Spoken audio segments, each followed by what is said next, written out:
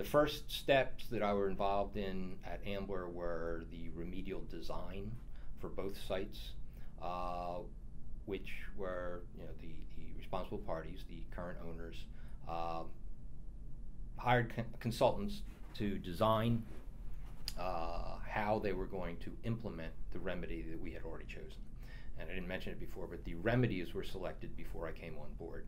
And the remedies were cap the site primarily with soil, and also install an erosion control device. Both sites, both parcels, have streams running by them that are adjacent to the piles, and streams, of course, will cut into anything given enough time. So we wanted to armor the sides that were in contact with the streams. So the remedies selected for these sites, for the pipe plant pile, also known as certainty pile, the remedy was cap the site with soil and vegetation to hold the soil in place, and also where it abutted the Stewart Farm Creek, small creek, often dry, but during storms it has a pretty good flow, erect a gabion barrier. And gabions are basically boxes of rocks.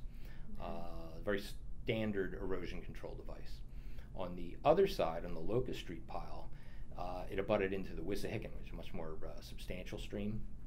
And what was selected there was it's called a revetment. It's a French term. It basically means a concrete blanket.